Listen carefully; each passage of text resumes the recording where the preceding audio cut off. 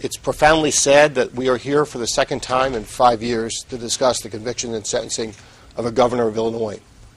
As Judge Zagel so aptly put it, when a governor goes bad, the fabric of Illinois is torn. There's been too much fabric torn in Illinois. In any state, it would be awful if 2 governors were convicted in a century. Yet we've seen it happen twice in 5 years.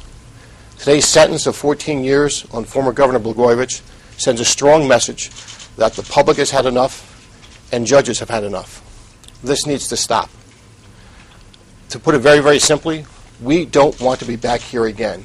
And the message that needs to go out to officials who would think about being corrupt is that the consequences, not just for the state, but for people who go corrupt themselves, are severe, appropriately severe.